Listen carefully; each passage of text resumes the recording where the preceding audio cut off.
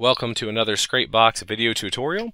My name is Ryan Borden, aka Loopline, and in this video I'm going to walk you through how to compare two lists and remove one from another.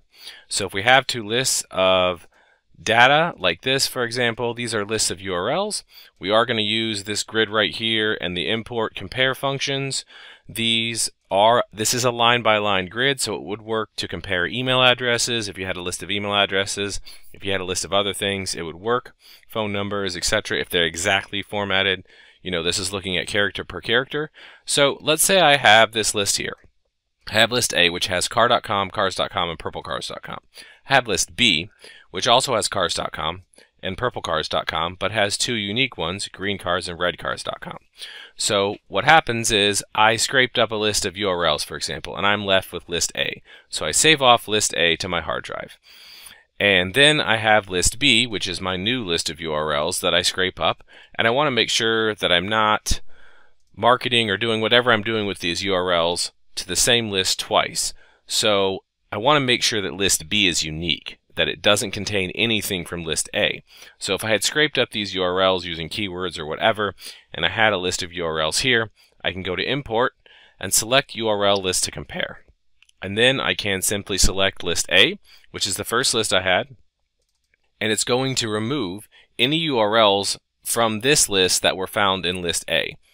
Again, if it were email addresses, it would remove any email addresses found in list A from the list that's loaded in here. That way I'm obviously not emailing them twice, that sort of thing.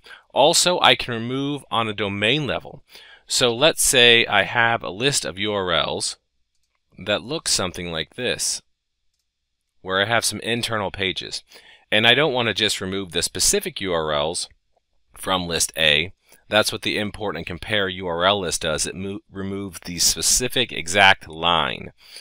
This is going to be a domain-based removal. So if the domain itself, now this is going to work on actual domains. This will work on anything like email addresses, phone numbers, that sort of thing. This particular function is only going to work on URLs. But if I have any domains like this purplecars.com, is that domain, any URL from that domain is in list A, and I choose this and select list A, it will remove all of the entries that contain that domain from this current list that's loaded in. So let's select list A, and we can see it took away everything. And the reason for that is that in list A here, we had purplecars, purple-cars.com, and our original list here was, it had this here with the page at the end. Now this was just like 5 URLs that I was messing around with. You could load in millions. Now bear in mind, if you are working with 10 million URLs loaded in here and you're comparing it to a list of 100 million URLs, that's kind of pushing the limits, and it's also going to take a minute. It is a pretty fast function. I routinely compare lists that are 1 million URLs that I load in here and then compare them to maybe close to 100,000 entries, and it only takes a matter of seconds. But this is a massive function. You could compare huge lists of data and compare all kinds of things, like I said, from phone numbers to emails to actual things, and you can compare exactly line by line, or you can compare based on the domain name itself. And that is how you can compare two lists and remove one from the other.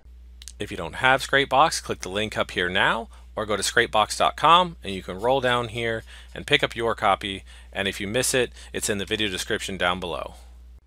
Thanks for watching this Scrapebox video. For more Scrapebox videos, click the subscribe button down below and then click the bell.